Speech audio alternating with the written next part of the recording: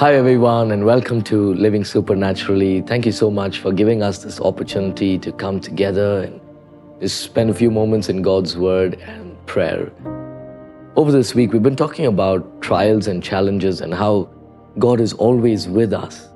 He goes before us and He helps us to overcome the different challenges that we face in our lives. And today, even as we wrap up this entire week, we'll talk about the crown of life. Revelations chapter 2 and verse 10. Do not be afraid of what you are about to suffer. Be faithful even to the point of death, and I will give you life as your victor's crown. A crown symbolizes royalty. Over the decades, kings and queens have worn crowns. Prince and princesses have worn crowns. To have a crown, you have to have noble blood. A crown is made of pure gold and adorned with precious jewels. Jesus knows His church completely. He knows our strengths and our weaknesses. He also knows our sufferings. Believers of Jesus Christ receive a crown of life. In His letter to the church of Smyrna, Jesus reveals that He knew the afflictions of His followers there. He also knew that their suffering of injustice would grow worse. He composed this short letter to give hope and encouragement to their church community. John reveals to the church of Smyrna that they should not fear anything that they might suffer. He revealed that many had been deceived by those who said they were Jews who were actually of the synagogue of Satan.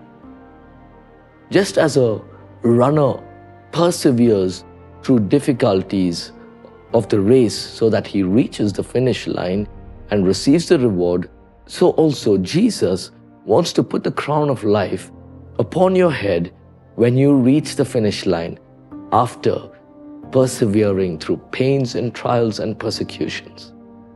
Therefore, the crown of life is a reward for a life well lived.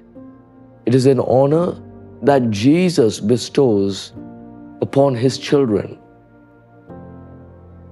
The crown is an encouragement to stay strong, to keep the course, and to remain faithful. In this life, we are already blessed in persevering through trials, but we cannot fathom the magnificent blessing in store when Jesus gives us that crown of life. What a joy it's going to be when you and I will stand before our Lord to receive that crown of life, the crown that is imperishable, a crown that is eternal. Let us pray.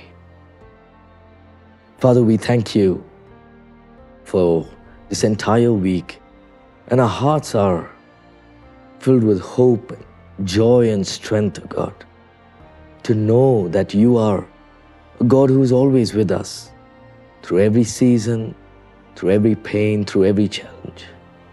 And You will continue to be with us, Lord. And we pray, God, that as believers, as Your children, we will run this race with endurance, with perseverance. We will receive that crown of life. We thank You, Lord. We give You all the praise and glory. In Jesus' name we pray. Amen. Thank you for tuning in to Living Supernaturally. For more resources to strengthen your spiritual walk, please visit apcwo.org.